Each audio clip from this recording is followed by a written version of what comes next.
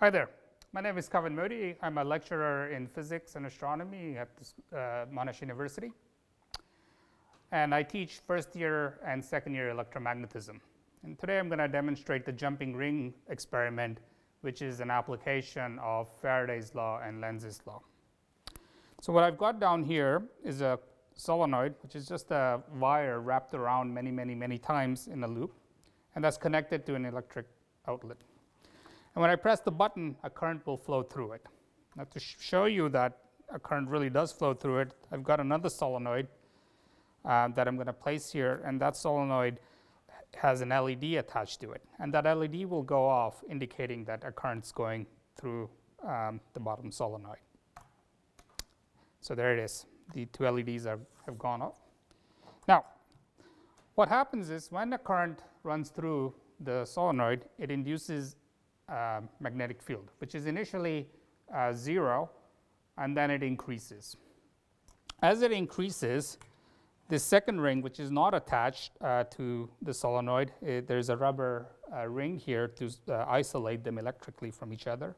This other ring will see that change in magnetic field and will want to resist it. And in order to resist the magnetic field, it will induce a current in the opposite direction, which will induce a magnetic field in the opposite direction.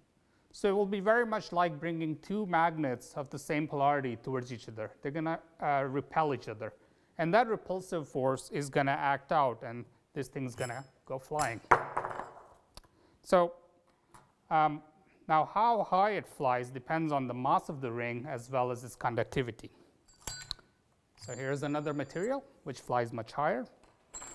Now what happens if we put a little slit in a ring? So I hope you can see a little slit. So what that means is the circuit isn't closed, and in that case, when I press the button, no current flows through it and nothing happens. So it's quite boring.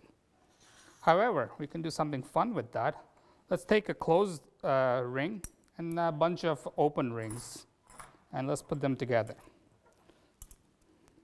It's a nice and heavy one. We'll avoid that.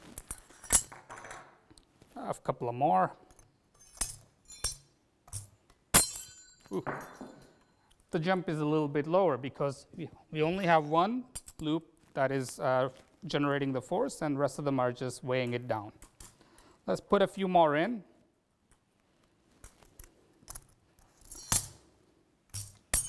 Still quite heavy.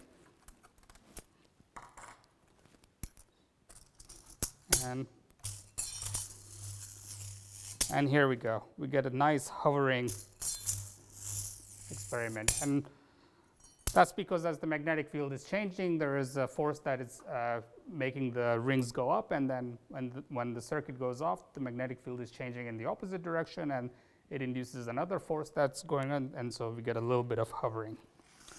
So the height to which the ring rises, or the magnitude of the force between this solenoid and the ring, depends on the mass of the ring that's on the top, as well as its conductivity.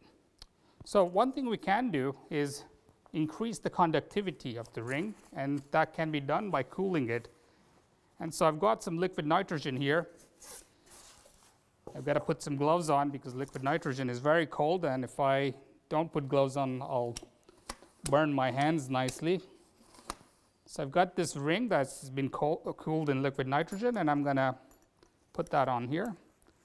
So it's the same ring as the silver ring that I've used before. And now let's see what happens. Goes way up. Might have damaged the ceiling. So by increasing the conductivity, the current that's going through the ring is higher, and therefore the magnetic field that it induces is much higher. Therefore, it's a much higher repulsive force.